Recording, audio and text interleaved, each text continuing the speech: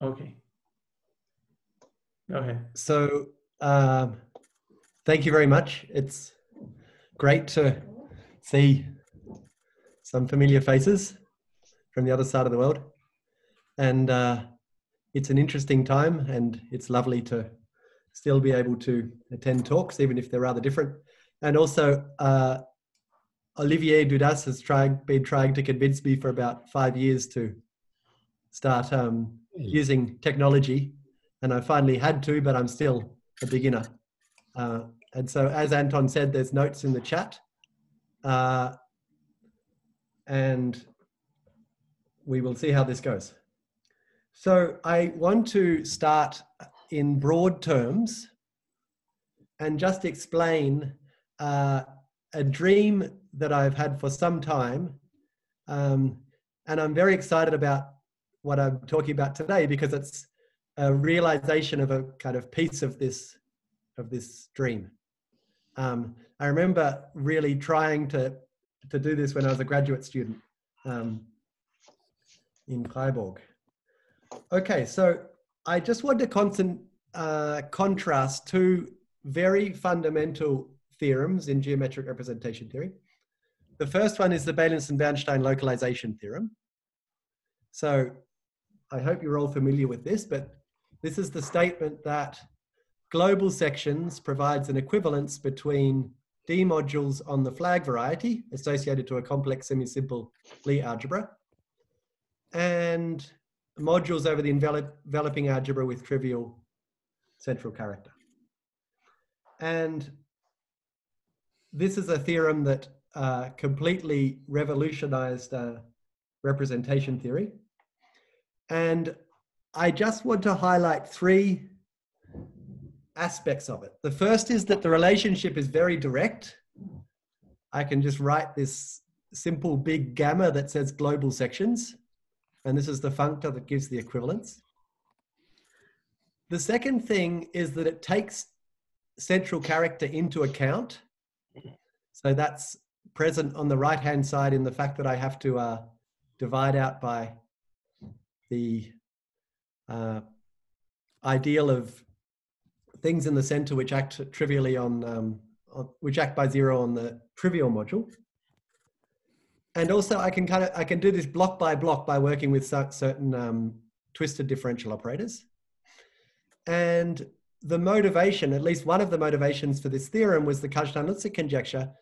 And once you have this theorem, the Kazhdan-Lutzyk conjecture is kind of manifestly present in D modules. And so there's still another step to do, which is to calculate stalks of simple D modules or simple perverse sheaves.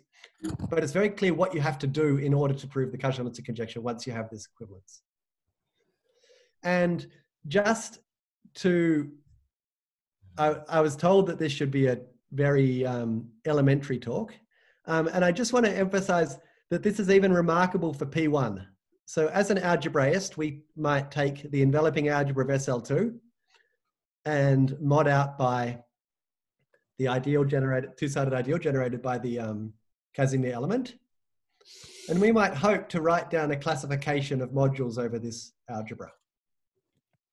And people indeed did try to do this in the 50s and 60s. But once you have Beilinson-Bernstein localization, you realize that, for example, if I take P1, remove 77 points from it, and put some crazy local system on the complement, that somehow is reflected by a module on the right-hand side. And so it not only answers questions, but it also tells you that some questions are just not reasonable. So it's very, very powerful. And what I want to contrast that with is the geometric Satake equivalence.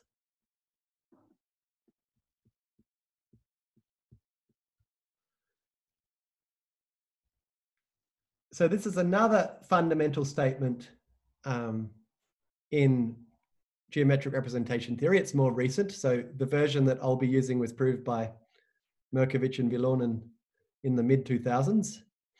So we take G over K a split reductive group. So it's something determined by root data. And we consider the complex affine Grassmannian for the dual group. And then we have that representations of G as a tensor category is equivalent to a certain category of perverse sheaves on this complex affine Grassmannian. So there's some invariety. And the 3 points on the left, they kind of couldn't be more different on this side. So I just want to, on the left-hand side, the equivalence is realized by the functor of global sections. Here, the relationship is extremely indirect via a Tanakian formalism. So you don't end up providing a functor in either direction. You argue that the right-hand side is a Tanakian category and hence is equivalent to representations of some group scheme. And then you work rather hard to identify what this group scheme is.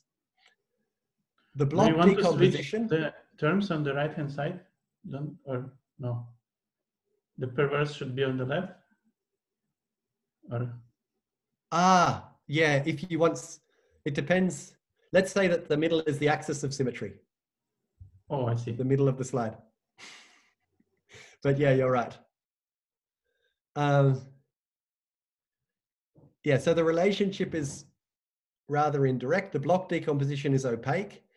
And for around the same time as the Cauchy-Lützer conjecture was made, there was another conjecture made on the characters of the simple representations of G, which is the Lustig character formula. And I think that when people started getting wind that this statement was true in the early 2000s, people kind of dreamt that this might sort out Lustig's character formula and make clear what was going on. But it is reasonably opaque. So today I want to explain, so basically the dream is that our geometric understanding of rep G here should pass through the geometric Satake equivalence, and that should be the fundamental localization theorem from which everything else follows. And some evidence for this philosophy is given by the work of Bezrel-Kavnikov and also Vincent Laforgue. So in the work of Bezrel-Kavnikov, he establishes various deep equivalences, and Bezrel-Kavnikov and co-authors, by the starting point is geometric Satake, and then he builds structures on top of geometric Satake. And also in Laforgue's recent work on the Langlands program for function fields, geometric Satake plays the kind of key role in moving from G to the dual group. So I want to say that there's some evidence for this dream. And now today, I want to explain a proof on the side of geometric Satake of the block decomposition and of the Lustig character formula for large P.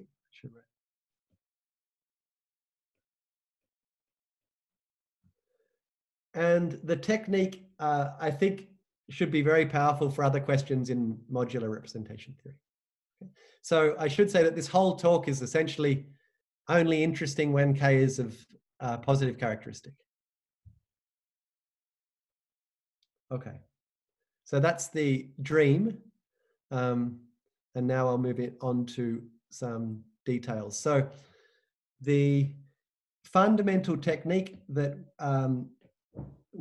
we use, so it's a mix of two new things. One is called Treumann-Smith theory, and the other thing is the Iwahori-Whittaker model for the geometric Satake. And I'll explain. So I'll first explain what Treumann-Smith theory is, and it's a very elementary thing and very beautiful.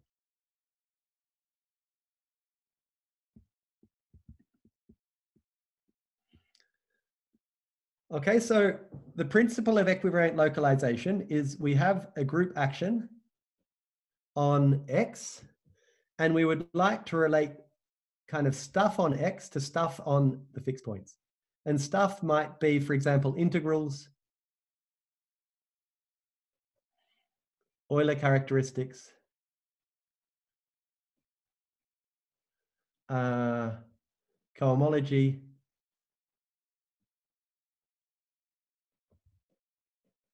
K-theory. And the archetypal example of equivariant localization is the fact that if I have an S1 action on a manifold, on a compact manifold, then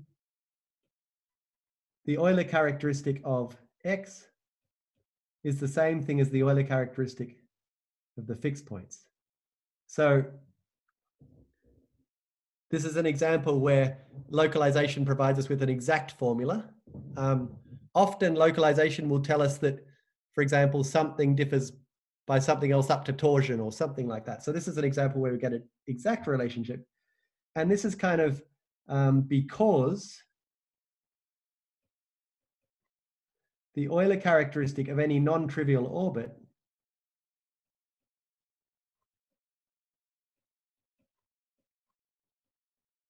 is 0. Okay.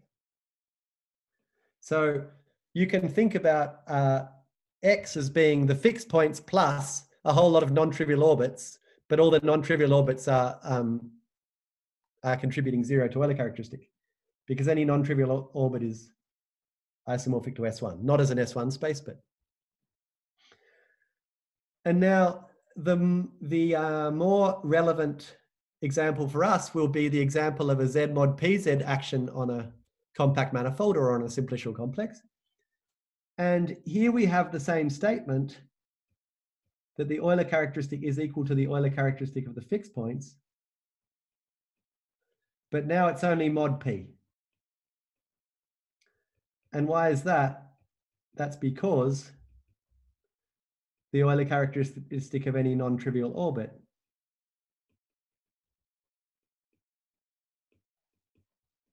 so Z mod PZ has precisely 2 orbits, fixed points or Z mod PZ. And so this Euler characteristic is P. And roughly speaking, this whole talk is motivated by the idea that Z mod PZ is a discrete circle.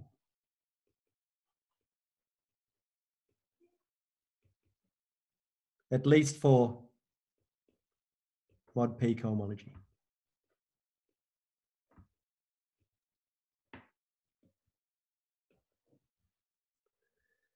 And we can interpret 2 homologically.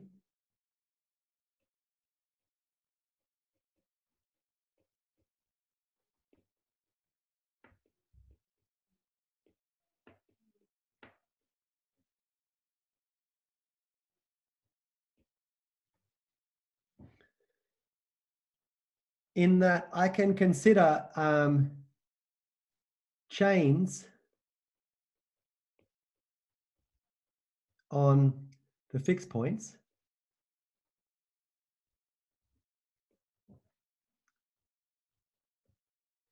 So FP chains. And this embeds inside chains on everything.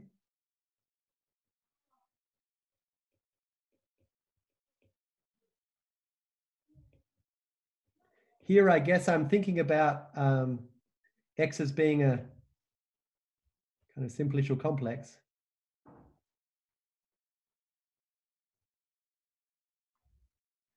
And Z mod PZ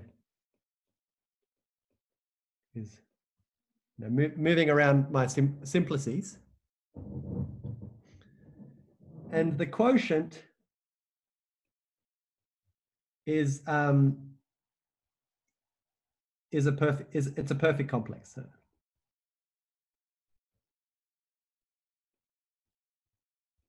And this is even a complex of free modules.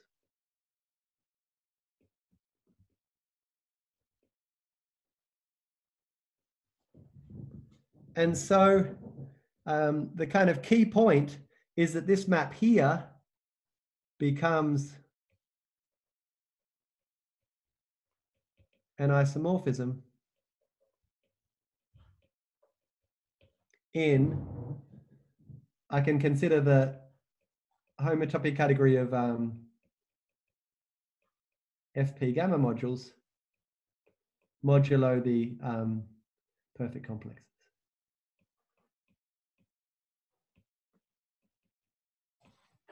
What's gamma? Gamma. Sorry, gamma is Z mod PZ.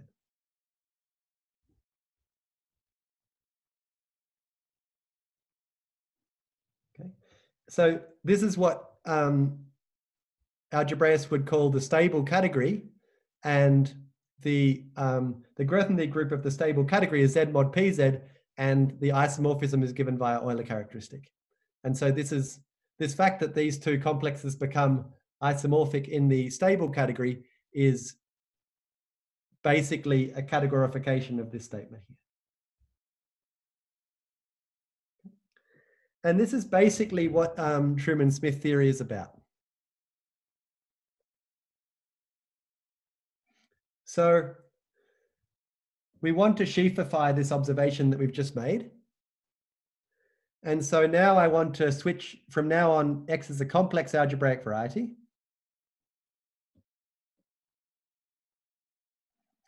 And I have an action of Z mod PZ on it.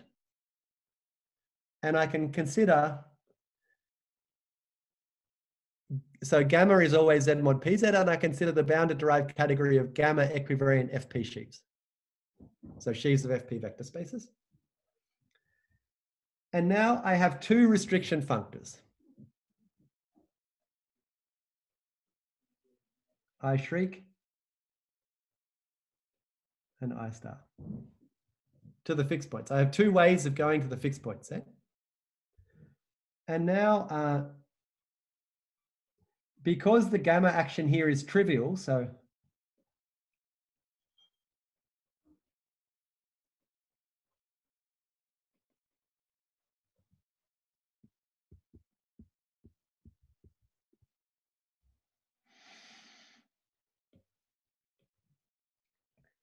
this is just the same thing as the derived category of sheaves of FP gamma modules.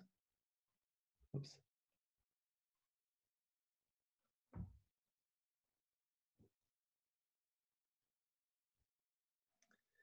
And so I can do a kind of relative version of the thing that I did before. I can define the Smith category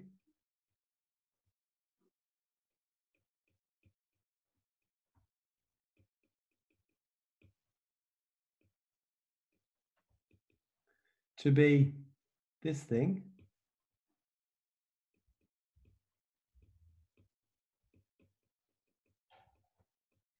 Modulo perfect complexes.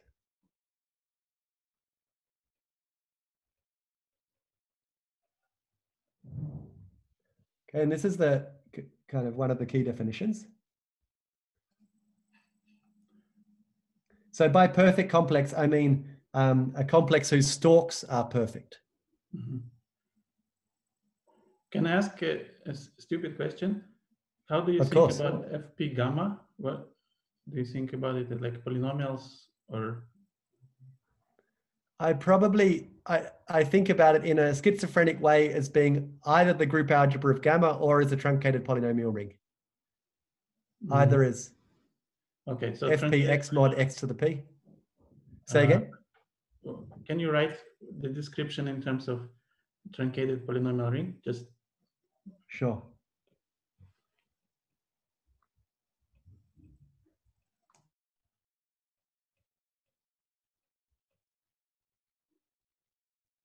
But x to the p is 1, right? Yes, but x is not the generator of the group algebra. Right. Okay. So x inside here corresponds to 1 minus g inside here. And 1 minus g to the p is 1 minus g to the p is 0. Great. Can you also say more precisely what you mean by perfect complexes?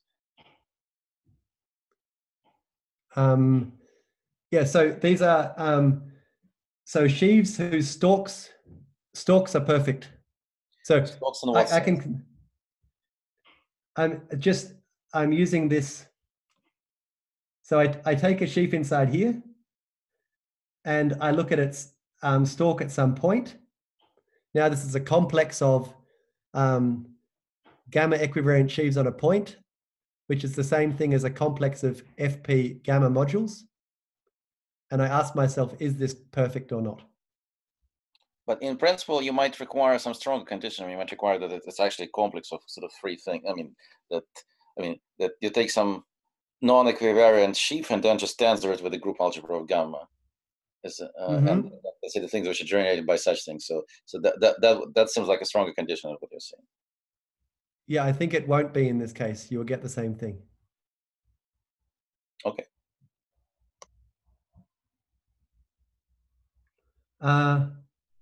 It's a very funny experience doing these seminars and then some voice that you know pops out of nowhere. I can switch the video on if you want. I'm a big fan of video on. It's so helpful to see people's faces. So in general, if you want to put your video on, that's great. We can also ask everyone to introduce themselves, but maybe it will take too much time.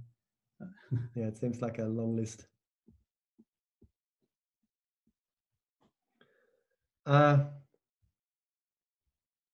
Okay.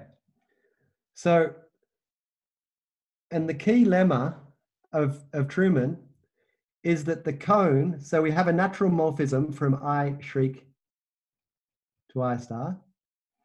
And the key lemma is that the cone of this is perfect.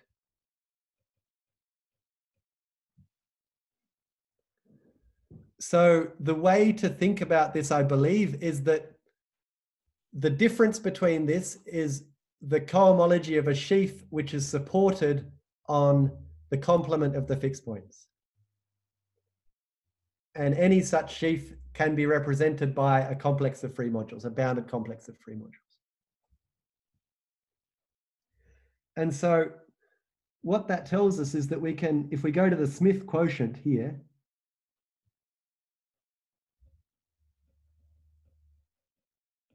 so here we have the quotient functor. Now we get a new functor, which we denote I shriek star, which is called Smith restriction.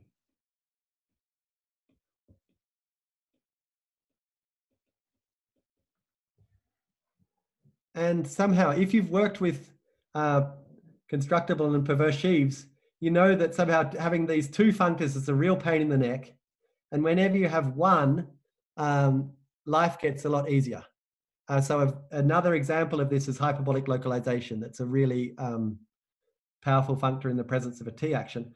And this is I guess we like to think about it as some analog of hyperbolic localization. And the meta theorem of Treumann is that I shriek star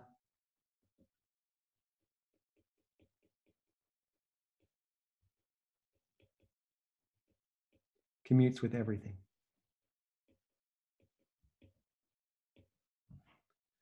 And what that theorem means is that at some point in your proof, you need to know that it commutes with something, and then you go and look at David's paper and you find that it does.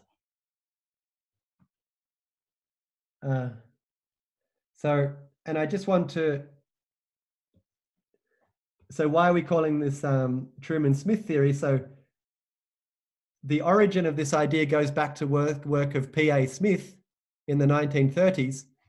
And he proved a theorem, for example, that if you take the Z mod PZ fixed points on a homology P sphere, then it remains a homology P sphere.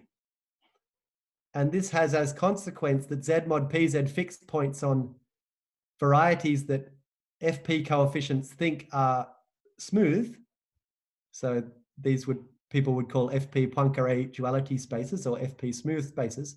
Taking ZP fixed points on such spaces preserves the property of being FP smooth.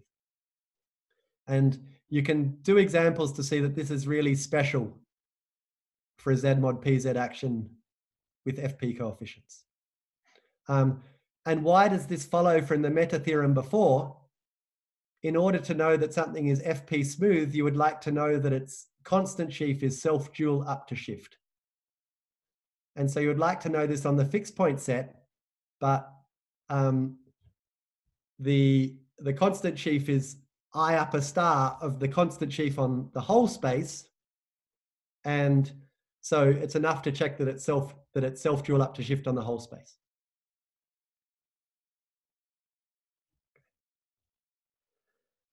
And I want to highlight the following useful, well, for us, extremely useful variant of this, which is a kind of equivariant Smith category.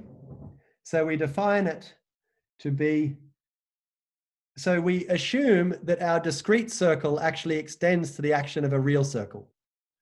So from now on, I will replace Z mod PZ with the pth roots of unity, mu P. And we assume that the mu P action extends to an action of C star. So that's a really crucial assumption to make everything work. And then we define the equivariant Smith category to be the equivariant derived category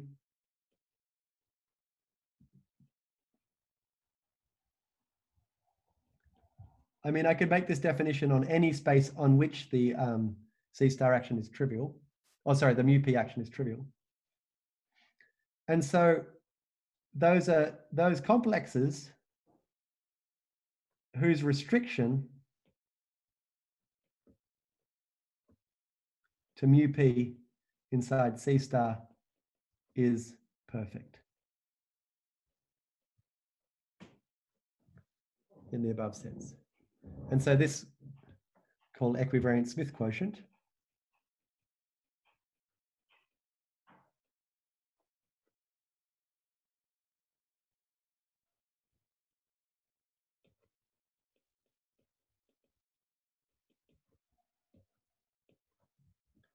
and the basic properties is, as before, we have a Smith restriction functor.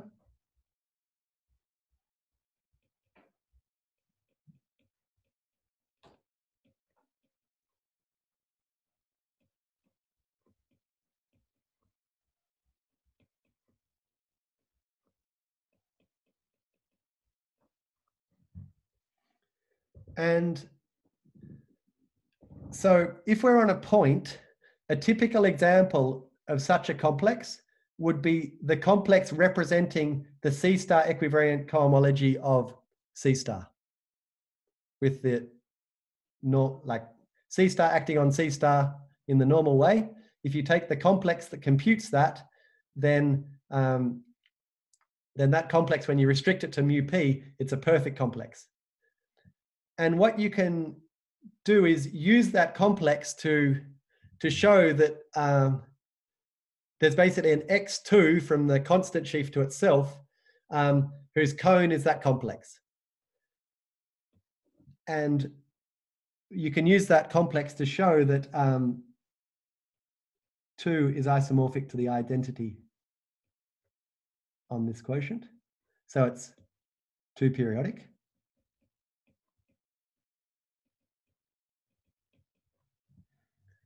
And I just want to do the example of a point because it's very illustrative of what happens. So we can consider dBc star of a point with FP coefficients. And then we go down to the Smith quotient.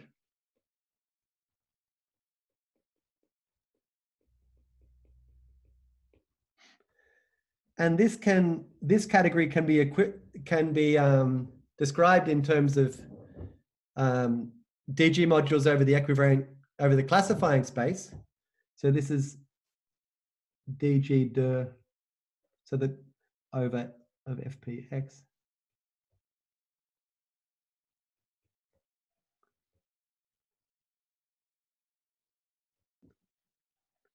And so we can ask, is there a DG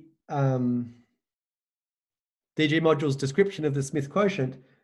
And indeed there is. It's just what we get by localizing our variable.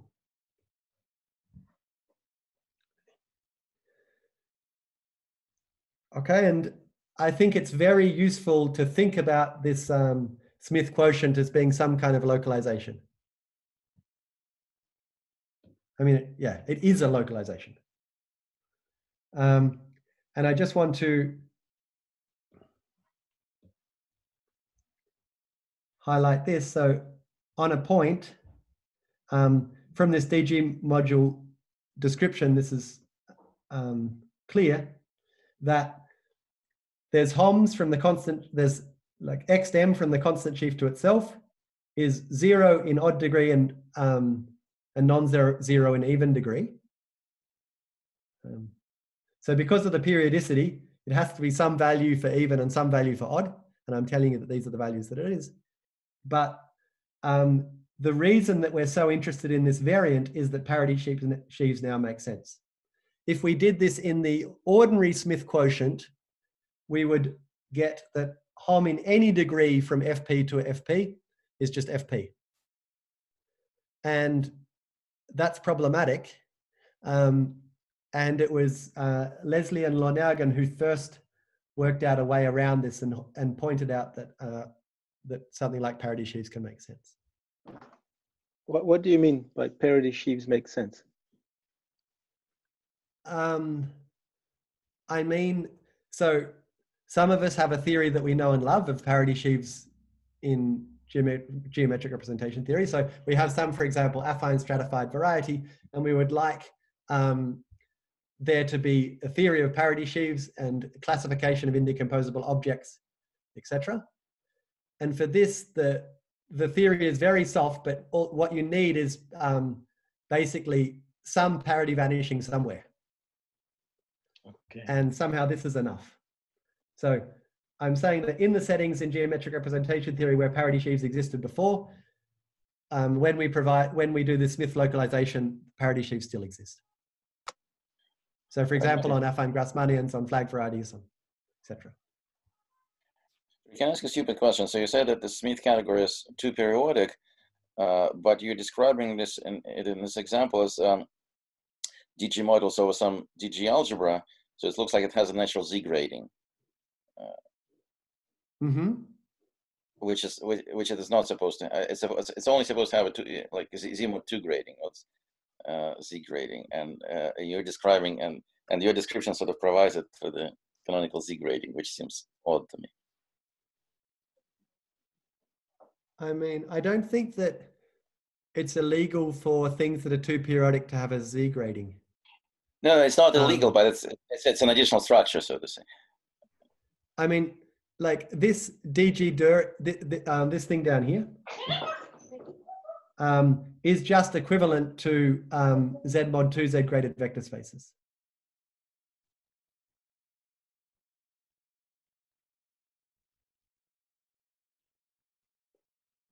Like, I claim this is a fancy way. I'm sure you're right. I just don't see it on the spot for some reason, but it's okay. This is what kind of homotopy theorists think of as being a field. And so this is like DG modules over a field. And so it's, anyway, you can think about why this is just Z mod 2 Z graded vector spaces. Yeah. Okay. The equivalence does not commute with the forgetful function to just complex.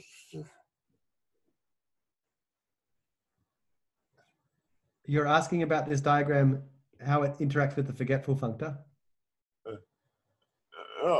I am saying that the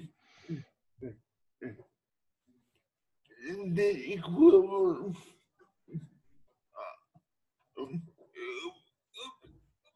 between the category of DG modules over this algebra and to periodic complexes, it does not commute with before that's something to just complexes. That's correct, yeah.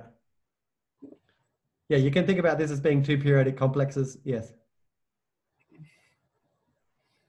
Okay, so now I change direction a little and review some things about algebraic representations. So I'm hoping this is a review for most of you. So I'm interested in the representation theory of a split reductive group. So I fix the normal normal data, and WF is the kind of file group. And because I have affine file groups in a second, the F is meant to remind me that this is finite.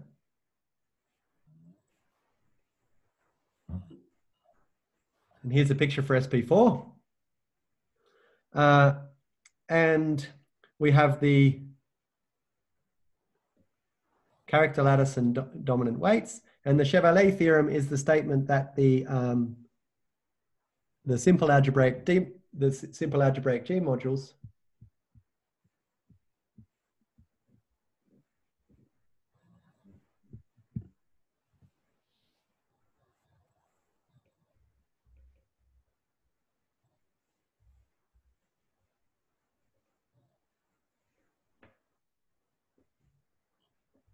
up to isomorphism are equivalent, so are classified by dominant weight, and this classification sends lambda to L lambda, and L lambda has highest weight lambda.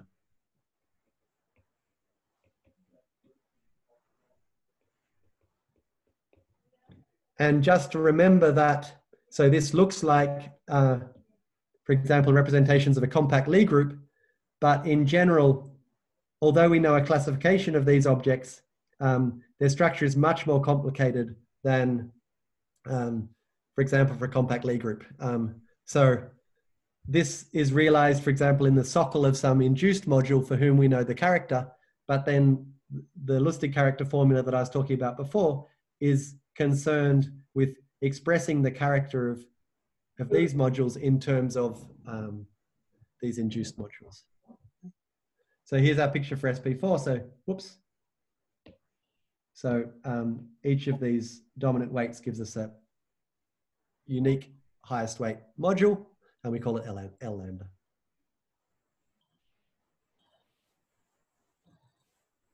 Now, a very important player in this talk is the linkage principle. So now we consider the affine Weil group of the dual group, which is very important. So this is the finite Weil group semi-direct product, the root lattice.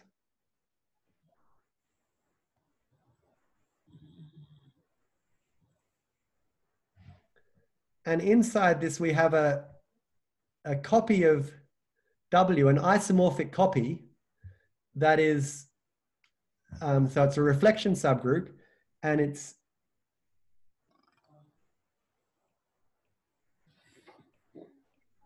generated by translations in P times the root lattice. And absolutely fundamental is the dot action, which shifts the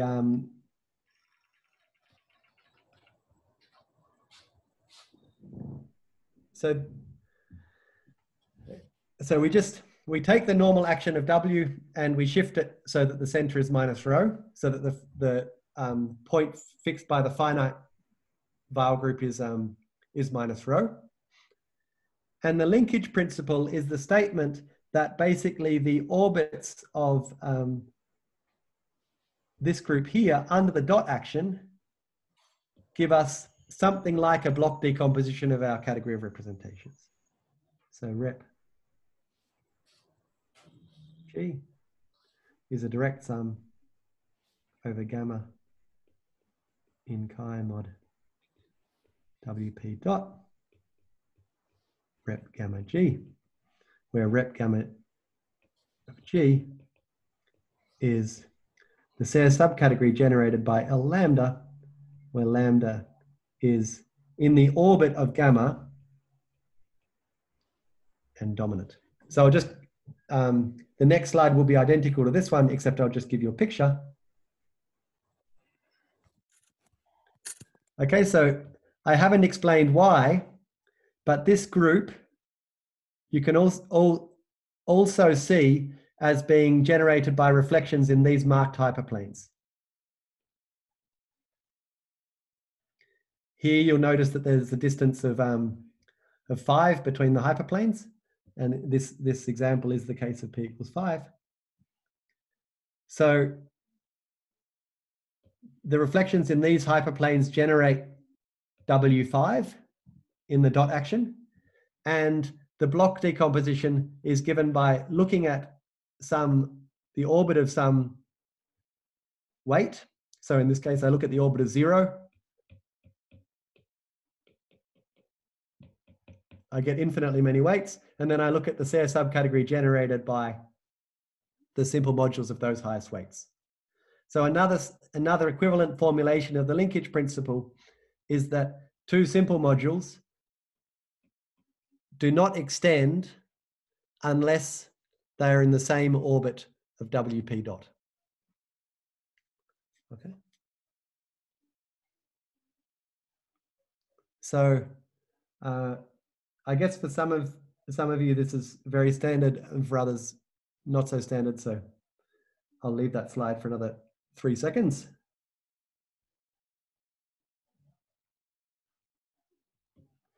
I guess the most important thing to remember here is the presence of the affine Weil group, the fact that we have the dot action, and also somehow, so this was a conjecture in the 60s by, I guess, Vermeer initially, and then it was proved by Janssen and Anderson in the 70s. And somehow there's a hint that Langlands duality is somehow at play here, even when you see this dual group appearing.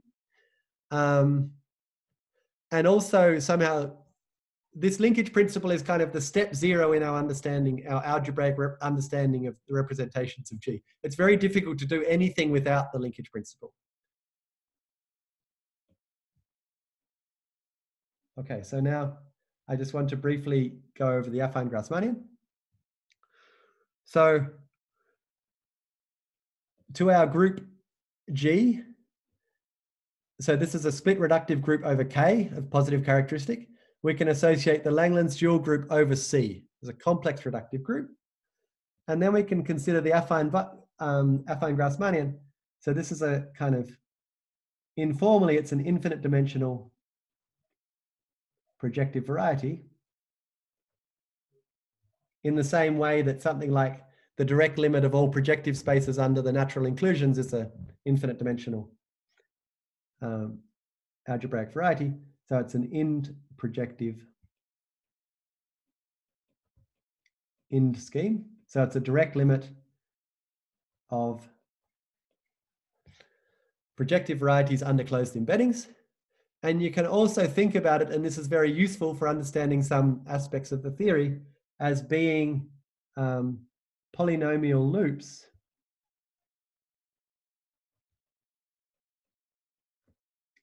into the maximal compact, into a maximal compact inside G check. So these are maps from S1 to the maximal compact that are obtained by restriction from an algebraic map from C star into G check. So just some examples to, I mean, it's impossible to get used to the affine Grassmannian in a few slides. I got used to it by reading these amazing notes of Misha Finkelberg some years ago. So the affine Grassmannian for GM is, yeah, so I want to take GM valued on Laurent series modulo GM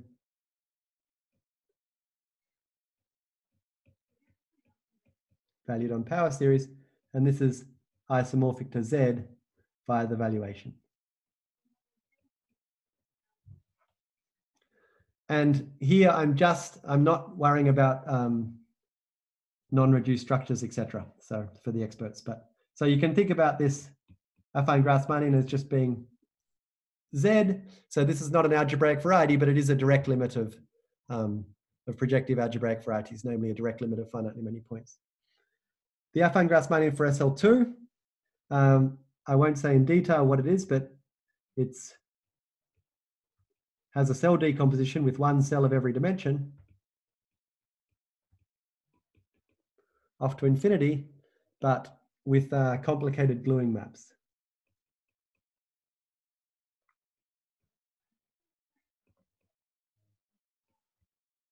So another space that has such a decomposition would be P infinity, but somehow this space looks very different to P infinity because the gluing maps are much more complicated. And when G check is GLN, the affine Grassmannian can be realized as C T lattices inside CT to the N.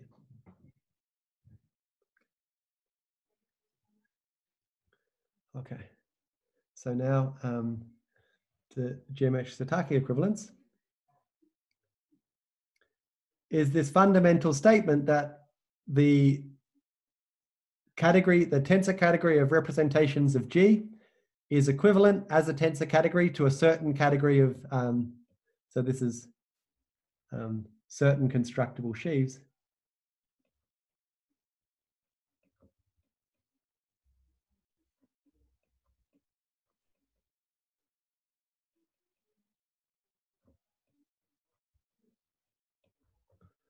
On the affine Grassmannian. And just some remarks about this theorem. The first thing to note is that only the coefficients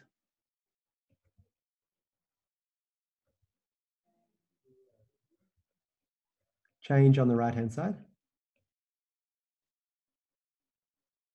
So this space stays the same, and somehow by varying this K, I can see the representation theory of G in different characteristics and over different rings, etc., which is kind of remarkable. So you can think about this vaguely in analogy to the universal coefficient theorem in algebraic topology. This is algebraic representations, or algebraic representations, yes, always. This is a cornerstone of geometric Langlands.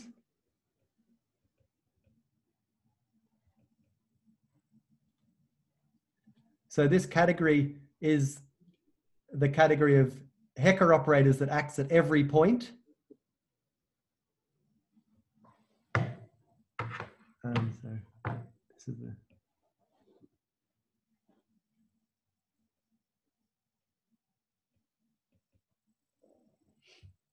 and important for us will be the fact that it doesn't extend to derived equivalents. It's derived categories, not a derived.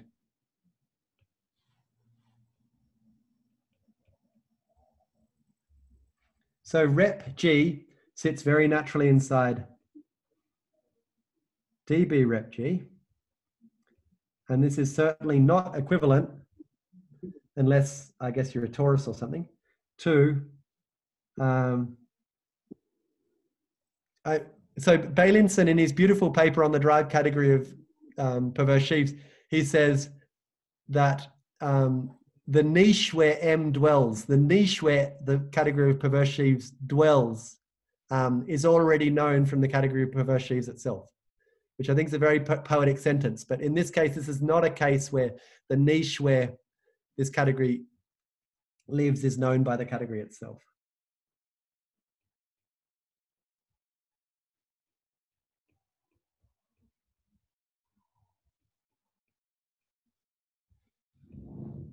Okay.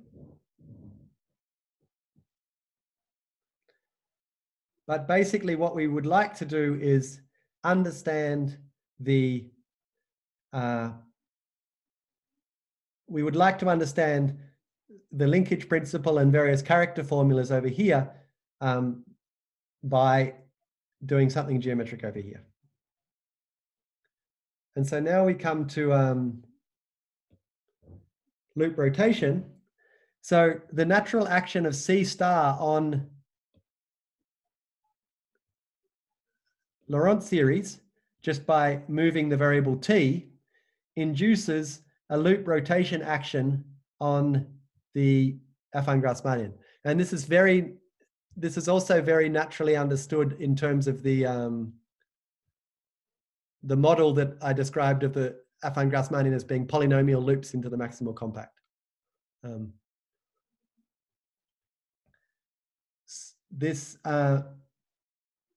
And the fundamental observation, which I learnt from Bezruk-Havnikov in Boston in 2016. And I remember he told me this and I was really amazed and thought, oh, we have to be able to do something with this.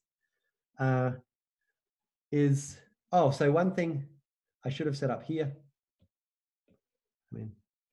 So just for later use, this will be important, is that the simple module of highest weight lambda corresponds to, so the orbits of this group on the affine Grassmannian are naturally classified by the same data that classifies simple modules for G.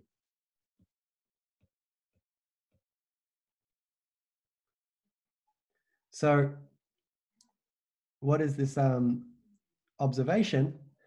It's about the mu p fixed points. So if we look at the fixed points under loop rotation, they're rather boring. In the language of polynomial loops, this is the homomorphisms from S1 into the maximal compact.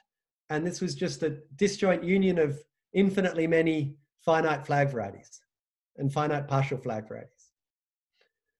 But it turns out that if we take the fixed points under mu p, we get a much more interesting answer. And that's the following.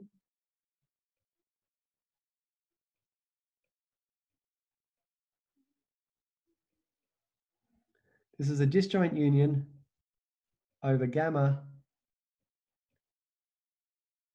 in weight lattice modulo WP, but now there's no dot action.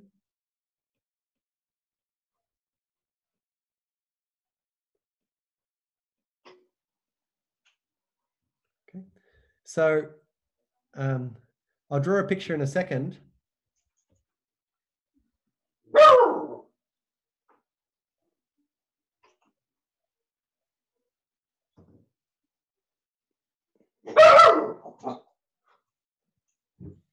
And moreover,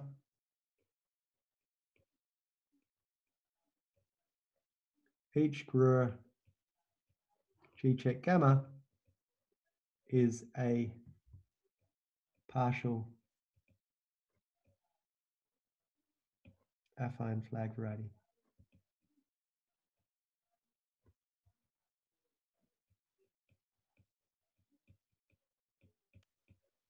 Does P have to be prime for that? No. No, and it works for every integer, right? Yes. Okay.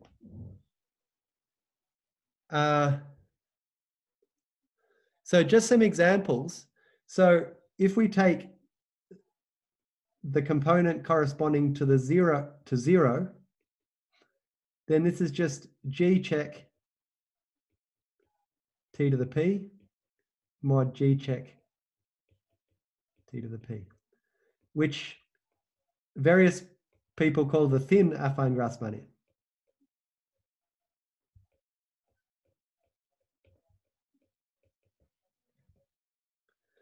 And this is a kind of fascinating thin copy, so like self-similar copy of the affine Grassmannian in itself, but it's very, very thin. Another example is that if gamma is P regular, i.e. its stabilizer under WP is trivial, then G check gamma is just isomorphic to G T to the P modulo and Iwahori. So this is a full affine flag variety. Sorry, you haven't told your definition of gamma, right? No, but I can. So just with gamma is the G check T to the P orbit of T gamma. So given any element of the weight lattice, there is a corresponding fixed point in the affine Grassmannian. And if I just act on that fixed point by this group here, this gives me this component. I'm sorry, I am using some notation that I haven't introduced.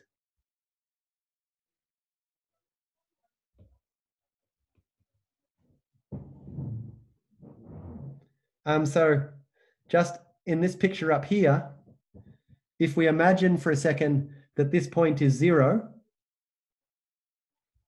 then it's precisely the points, the weights inside this region that index the fixed points, the components. And for example, here we have the thin Grassmannian, and here we have a whole lot of copies of the full affine flag variety, and then here we'll have various partial flag varieties, and the partiality is dictated by the stabilizer of this weight under the affine file group.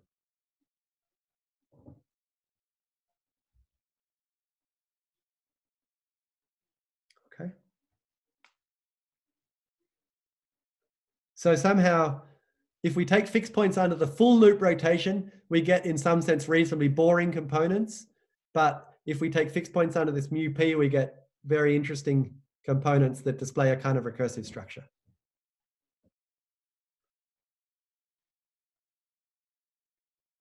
So now, of course, this looks very suggestive. Here we have the linkage principle. The blocks in inverted commas are determined by the dot orbits of WP. And over here in the mu p fixed points, the components are indexed by the non-dot orbits of WP. So just to emphasize this, so we're kind of almost at an explanation, except we're off by a row shift.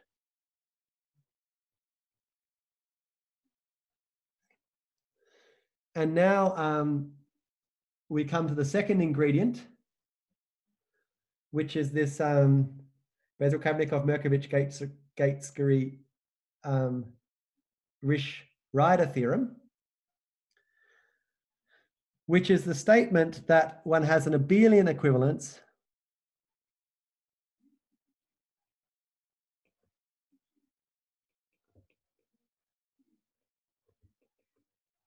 from the, so this is what people call the Satake category.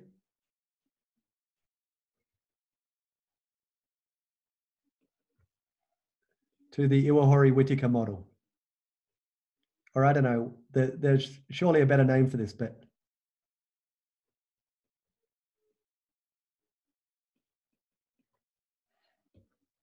so I won't go into detail about what this right-hand side is, but it's extremely beautiful. So this is inspired by the Whittaker model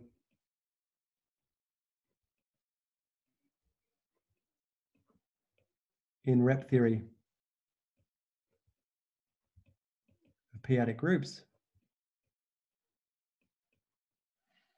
In order to define this, basically it says that along orbit something should look like an Artin-Schreier local system. So it needs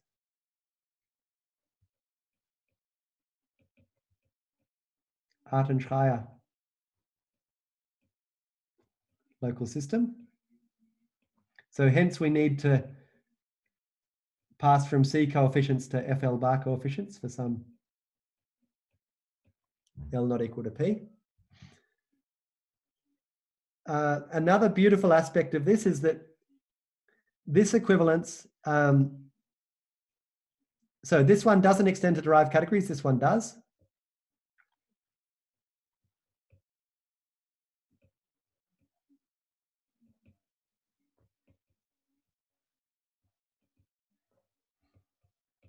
So dB rep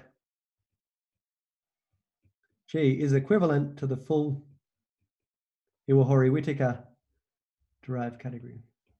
Okay. And the most exciting thing from the perspective of this talk, there's many exciting things about this equivalence, but is that IC lambda over here goes to IC lambda plus rho over here.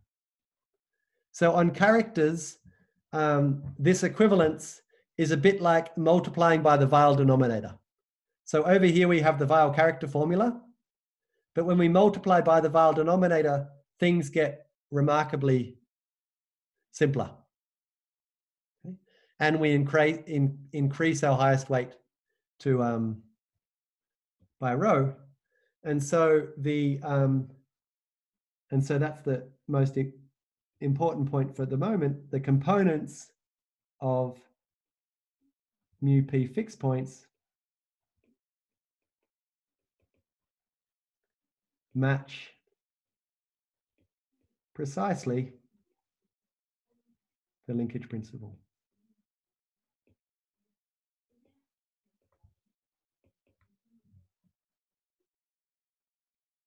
Okay, namely when we expect two simples here, we expect two simples to extend precisely when their highest weights lie in the same component.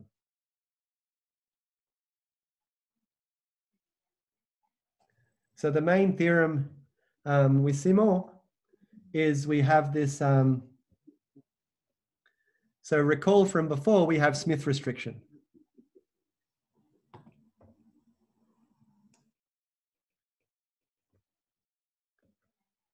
And inside here, it turns out, so the main theorem is that on an important subcategory, this induces an equivalence. So this subcategory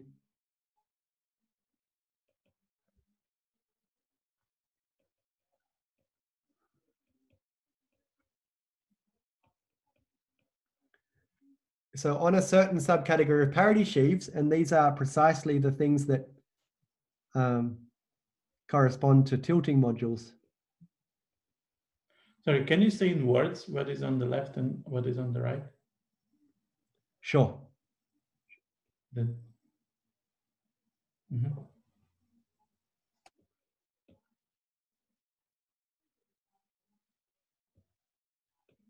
So here we have the derived category underlying the Whittaker model of the Satake category, except that we have an extra GM equivariance coming from loop rotation.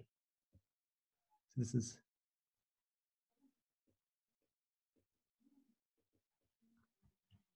and you need to be a tiny bit careful that this Iwahori-Whittaker condition and the loop rotation condition are compatible, but they are. So that's what the left-hand side is. And on the right-hand side, we have the Smith category. So the Iwahori-Whittackerized version of the Smith category on the fixed point set under mu p.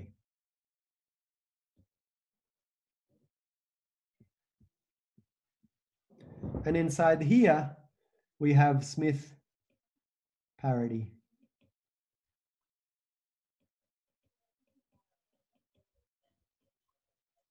So I haven't said what parity sheaves are, but they are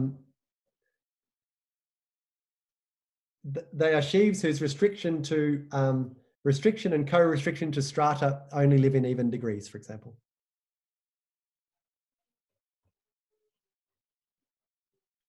So this is an equivalence. Okay, and this may seem like a very technical statement, but it seems really remarkable. So sorry, you're saying that taking parity sheaves commute somehow with this idea of localization, Smith localization? So this Smith parity is defined directly at the on the localized fixed point set. Yes. And then you say that you obtain them by restricting through this Smith localization parity sheaves on the total space. Mm-hmm. Okay, and that's probably that's not the obvious. most well what's kind of obvious is that there's a functor here. What is really remarkable is that this functor is an equivalence. So if you think about normally what happens when you localize, you invert some parameters and things break up into many copies. But somehow this is the unique part of the universe where things don't break up when you localize. Okay.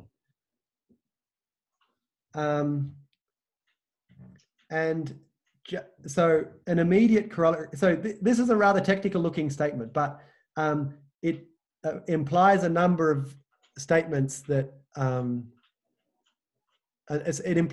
immediately implies a number of very strong statements. And also I should say that the proof of this, once you have the technology in place, is not difficult. It's basically comes down to this kind of miracle of the fact that all the strata that are involved here on the on any component have the same parity of dimension. Anyway, so I just want to, I'll just give two consequences and then I'll stop. So the first one is that Hom between two tilting modules, T lambda, T mu, is non-zero. So these are tilting modules of highest weights lambda and mu respectively. That implies that lambda plus rho and mu plus rho lie in the same component of rho mu p. And this implies immediately the linkage principle.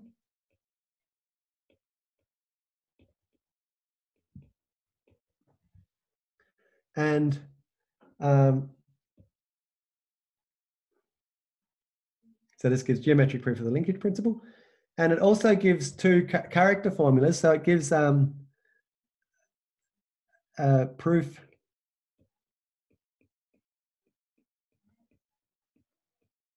of Lustig character formula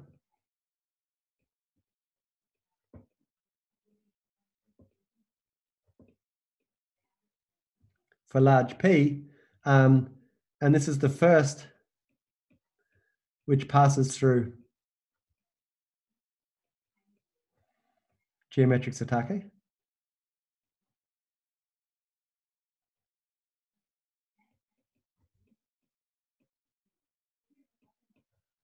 So it's kind of the first that satisfies this philosophy of using geometric Satake as the fundamental localization theorem.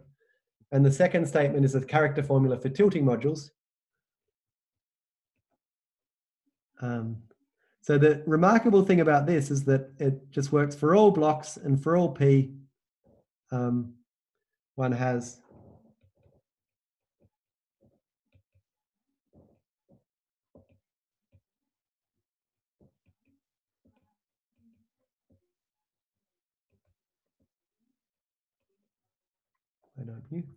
where this is a P KL polynomial. And so this was conjectured by Simon and I in 2016, and it was proved by Acha Nakasumi, Rish and myself in 2019 for P bigger than or equal to H. But this proof is totally different and gives all P at once, and just seems like it's a really new way to think about these things and should have other applications. So thank you very much for listening.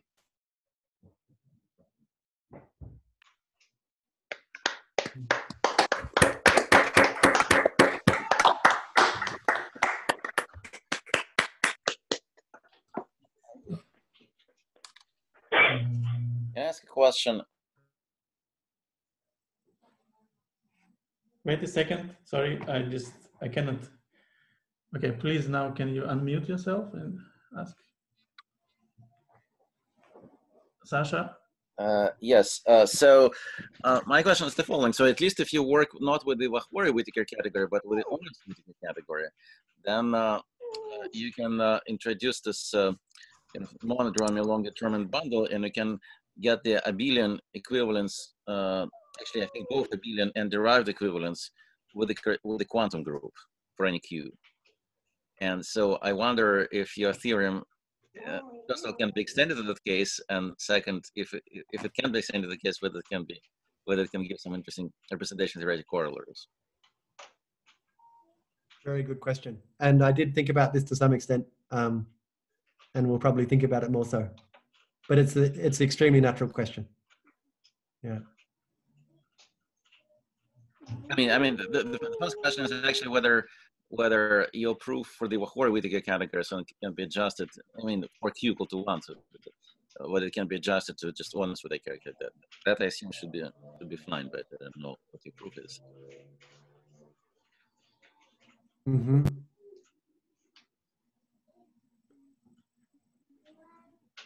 Yeah, and I think it's kind of fascinating on this determinant line bundle to understand what the analogy. So it should be something like, if your monodromy is non-trivially around the. Yeah, I mean, it should come down to the fact that if you have a local system on S1 with non-trivial monodromy, one-dimensional, then it has no cohomology. But I haven't quite been able to understand how to make this work. No, but the most interesting thing is the roots of unity, of course. And for instance, yes, but that's so the roots of unity will kind of say that at certain points the monodromy becomes 1. The monodromy goes away. Yeah. So for example, we've been for example to reprove the Anderson-Janssen-Zorgel equivalence in this geometric way. Yes. Somehow. Well. Yeah. So I've gotten extremely excited about this about 5 times in the last 3 months, but still there's missing pieces.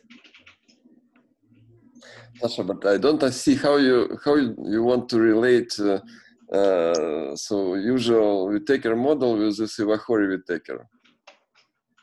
Well, if you don't have monodromy that they're the same, that's kind of well-known fact, well-known and essentially obvious fact. I mean, I'm not sure. I mean, I don't know about mod P coefficients. I don't know, but if you consider characteristic 0 coefficients, they're always little.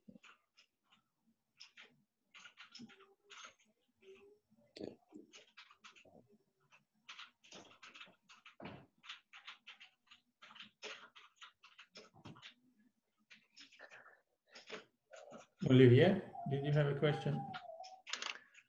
Did I have a question? So this observation by Bezel-Kamnikov about fixed point set for this thin affine Grassmannian, is there an analog for the thick affine Grassmannian? I don't know. Good question. I think the answer is double affine Grassmannian. So I think that it appears. Wait, I didn't hear. I'm saying that I think the answer is yes, and I think it even appears in one of our papers with Misha Finkelberg about this double affine Grassmannian. Pursuing the double affine Grassmannian. Yes, I mean, Misha is here, so he can either confirm or deny this. I don't remember.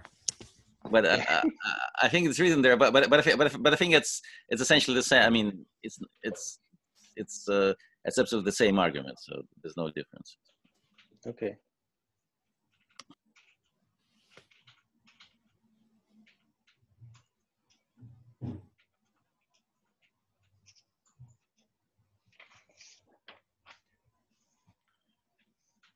More questions? So can you say how you prove can you say a little bit how you get this proof of Lustig character formula, if it's not too complicated?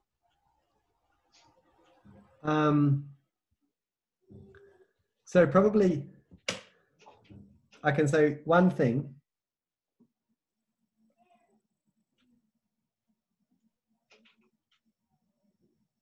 So I'm going to steal this.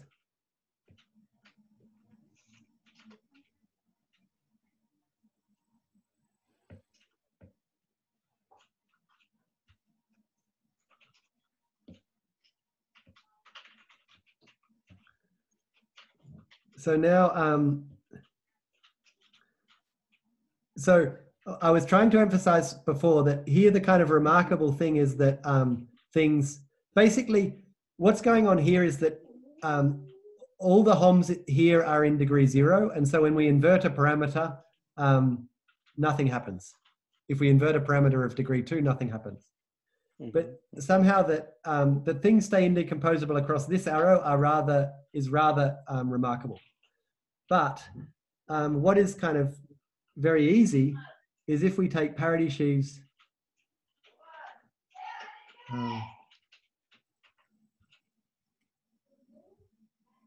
up on some affine flag variety,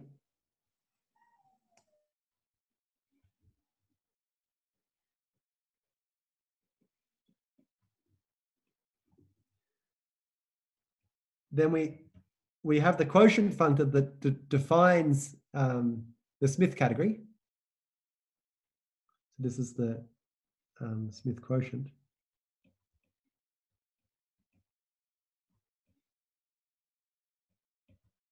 And this preserves indecomposables.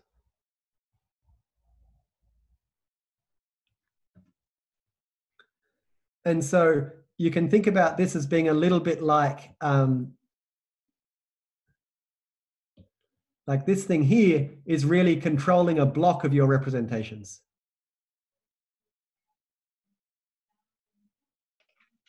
Okay. And so now, if you want to answer combinatorial questions, you have to understand, for example, how a certain number of parity sheaves behave up here. But because now this is in the block, we can control this for large P for a finite number of strata, which control Lustig's conjecture. So somehow getting a geometric realization of a single block in a direct way is what makes everything work. I see. And so what did you say was the main geometric argument for this map to be an isomorphism on parity sheaves? You said it's not so difficult to prove, but I don't remember exactly what you said. Yeah, so there's kind of a whole lot of things that combine here, but basically the key point is that that all homomorphisms here are in degree 0. Sorry.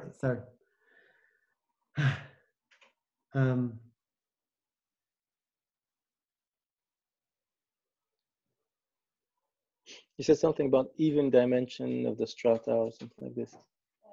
Yeah, essentially, yeah. So all of the strata that contribute to this category have the same parity of dimension. Over here. Okay. This is the key geometric point, I would say. Okay. Thanks.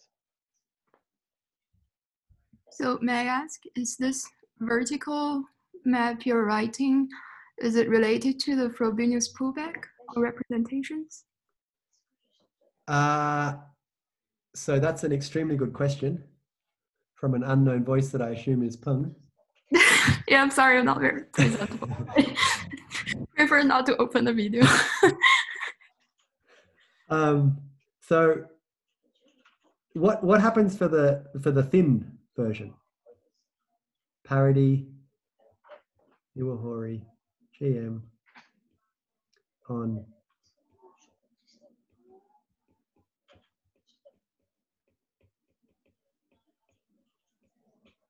okay.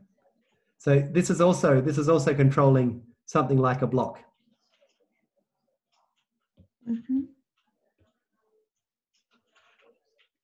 And now, but you know, this is equivalent. This is just another incarnation of the affine Grassmannian. So this is equivalent to rep G. Mm-hmm. And so if you go across here, you get some interesting equivalence of rep G with itself. Sorry, like this is fully faithful inside it. Mm-hmm. And then the conjecture is that, I guess we don't know how to show this. Phi is magic functor. I.e. phi is equivalent to the functor of Frobenius pullback tensored with Steinberg.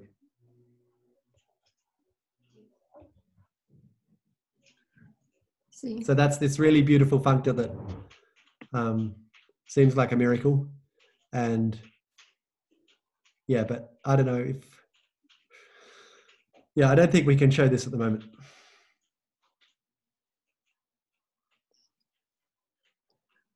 Okay, thanks. Where are you, Peng, at the moment? I'm in Beijing at home. Yeah.